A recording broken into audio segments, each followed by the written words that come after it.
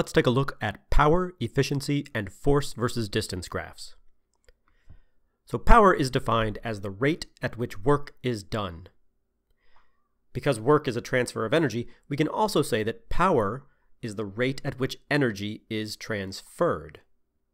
So, in other words, power measures how rapidly energy moves into or out of an object or system. Now, because it's a rate, we can write down power in a couple different ways. The way that we're normally going to write power in this class is that power is equal to work over time. That's going to be fine for our purposes. Now, in other courses, in more advanced courses, we'll write power as an actual rate, as a derivative. Power is the derivative of work with respect to time. We're not going to go into that kind of math in this course, so we'll just stick to power is equal to work over time. The unit of power is the watt, represented with a W, and power is a scalar. Now this unit, going back to that, a watt can be related to units we've seen before. By looking at the power equation, we know that power is work per time. So let's see, well, power has units of watts, and we know work has units of joules, and time has units of seconds. So that means that a watt is equal to a joule per second. And if we wanted to go even further, well, we know that a joule is a newton times a meter, so that means a watt is a newton times a meter per second. And going even further, a newton is a kilogram meter per second squared, so a watt is a kilogram meter per second squared times a meter per second. And if we simplify that, a watt, in terms of fundamental units, is a kilogram meter squared per second cubed. Normally, though, we'll just write out watt.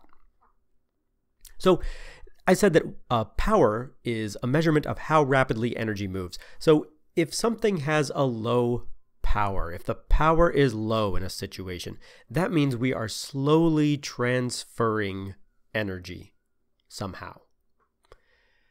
If the power is high, that means we're rapidly transferring energy. The energy is moving very quickly from one place to another. Now we can manipulate this power equation to come up with another useful equation. So power is the work per time.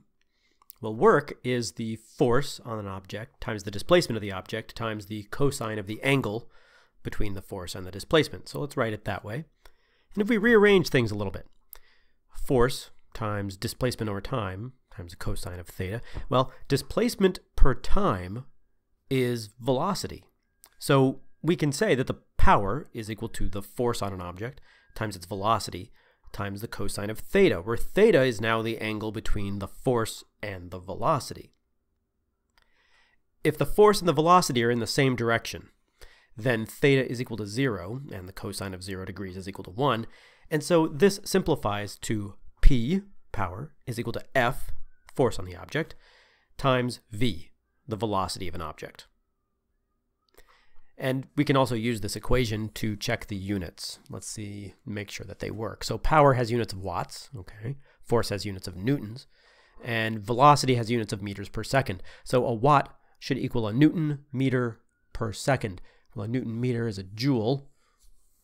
So we have a watt is equal to a joule per second, which is what we saw before. Now let's look at efficiency. So efficiency is defined as the ratio of the useful work that's done, or that comes out, to the total work that went in, or the total amount of energy that went in. And you can also write it as a ratio of the powers. So it can also be said that it's the ratio of the useful power that comes out to the total power that went in. We can write this as an equation, or as two equations actually, because it's a ratio. And we can also determine what the units are of this efficiency thing that we've just defined. Well, the units of efficiency would be either joules divided by joules, if we're using the work equation, or watts divided by watts, if we're using the power equation.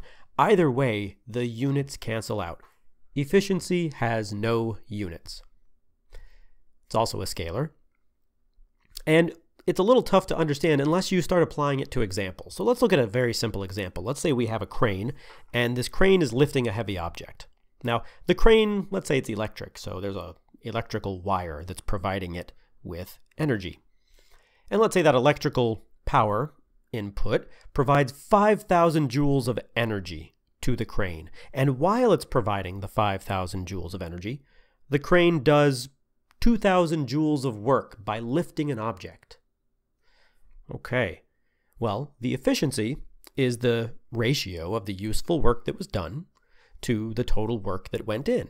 Well, the useful work that was done in this situation was lifting the heavy object, the 2,000 joules of work. The amount of work that went in, the total work that was provided to the crane, was 5,000 joules. So the efficiency was 2,000 joules divided by 5,000 joules, or 0.4. Now it's customary to provide efficiency as a percent, so this would be 40% efficiency. Let's finish up with force versus distance graphs. And in all of these force versus distance graphs, we're going to assume situations where theta is equal to 0 degrees. And by theta, I mean the angle between the force and the displacement. So kind of the simplest possible situation. You're applying a force in the direction that the object moves. So in these situations, let's draw a couple graphs of force versus distance. Let's say we have the simplest possible graph right here, just a constant force over the distance. Well, what this is saying is that the object moves over some distance, and as the distance increases, as it moves, the force is not changing. You're applying the same exact force as it moves. Let's look at a slightly different one. Let's say we have this graph right here. Well, what this says is that as the object moves, you're applying more and more force. The force is increasing and increasing and increasing as it moves further and further. In this graph over here, it's saying that as the object moves, as the distance increases, the force decreases. So it's moving and moving and moving, and as it moves, the force that you're applying decreases. So we can even draw this one where it goes under the axis, and this is saying that as the object travels, the force at first is big and positive, and then as time goes by, the force actually changes direction to become negative. Now, the reason why I'm bringing this up is because it turns out that in a force versus distance graph like these that I've shown you, the area under the curve represents the work that is done. Now, this is easiest to see with a constant graph. So let's go back to a constant graph. Here, the force is not changing as the object moves. If we look at this graph and we think about the area under the curve here, well, the horizontal width of this shape represents the displacement of the object, right? It's how far it's traveled. The vertical height of this shape represents the force that was applied. So if I were to find the area of that under the curve, that would be the force times the displacement, which is the work. Now, this is much better explained with more advanced math that we're not going to get into, but I will say that work, at its heart, really is an integral. It's the integral of force with respect to the displacement. And that can be written this way with a cosine, or more succinctly, this way with a dot product. Now, if you're not familiar with these math ideas, don't worry about it. I'm just putting it out there because if you keep taking physics, you'll definitely see this again.